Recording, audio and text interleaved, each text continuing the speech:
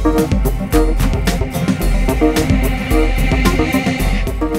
everybody, BrickLover18 here today with BrickLover18 Asks You number 12.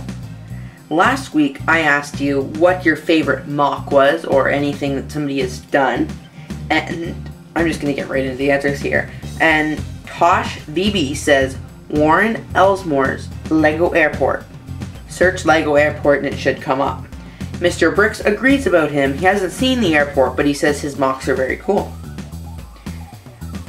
XV Shadow Gamer VX says that the Yankee Stadium by Sean Kenny, he and a school kid built it. They used over 45,000 Lego bricks, which is pretty impressive. He put a link to the pictures. And Mr. Bricks said again that he has seen a lot of great mocks, but Jang Brick Shopping Mall are really good, as long as the other guys. Kevin F says Allison Finch's Hogwarts Castle. I have said I should Google it, but I have definitely seen that. I don't know anybody who really hasn't seen that. That's an amazing mock. Lego Wheels 19 said Bricks for Chris, awesome looking mountain waterfall. Rita Keller said AFOL Man's oil rig. And 3 Brick Friends said the large castle and historical mocks, but he can't think of any examples at the top of his head. And Pokecraft Raft said Jang Bricks' Mall. I have seen a lot of very cool mocks, but one of the coolest mocks I think I've ever seen was at BrickFest in Toronto, and it was all the collectible minifigures habitats. I saw that and that was amazing. They had all 100 and 200 and whatever minifigures. I don't even know, and I'm not doing the math right now. They had all 200 and whatever minifigures displayed, plus the Lego movies, plus the Simpsons, plus the Great Britain minifigures, and there were just so many cool figures there. Very interesting to see. It was all done by Torlug, so that's Toronto Lug.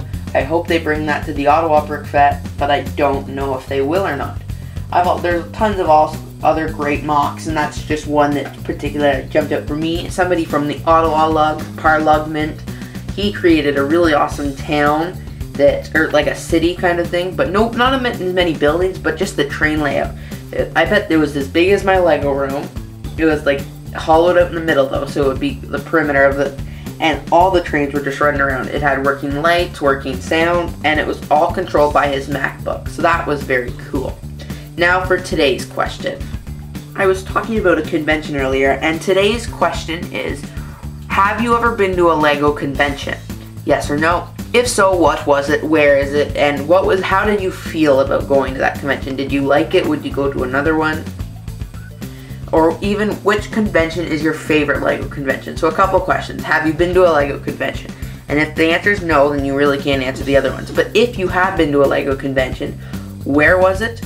What convention was it? How did you feel about it? And what was the best convention you've ever been to if you've been to multiple?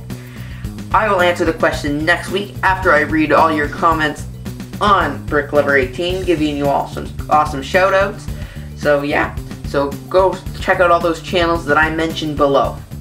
Thank you for watching this BrickLover18 Asks You episode, and don't forget that if you want your comments to be read, I suggest you comment them before Sunday night of the week they're posted. So from Wednesday you have 4 days to reply to comments, because I normally film all my videos on Sunday, like I am now.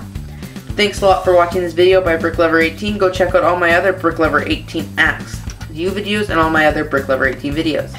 Thanks a lot for watching and have a great day.